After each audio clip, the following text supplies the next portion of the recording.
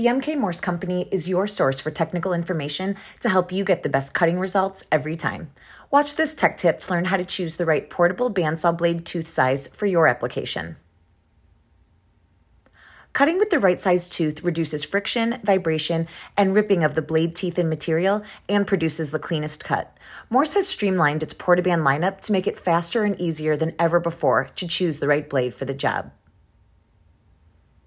The previous Morse portaband offering included 7 tooth pitch options across 6 different sizes.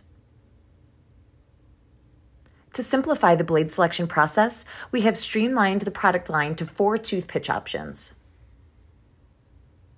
The blade selection chart has been updated and improved to make sure you are selecting the correct blade for your application. To select the correct blade, you must first determine the application you are cutting. For carbon steel, non-ferrous, and general purpose materials, use the left side of the blade selection chart. If cutting stainless steel or other hard-to-cut materials, use the right-hand side. Next, determine the thickness of your material. For solids, use the width or diameter of the material. For structural applications, measure wall thickness. Select the correct blade for your cutting needs using the chart recommendation. Now you're ready to go to work with Morse portable bandsaw blades.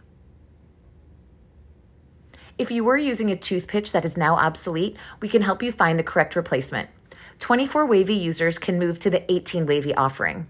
14 wavy users can use 12/16, and those using 10/14 can switch to either 12/16 or 8/11. For more information, please contact your Morse distributor, sales representative, or reach out to our customer service team.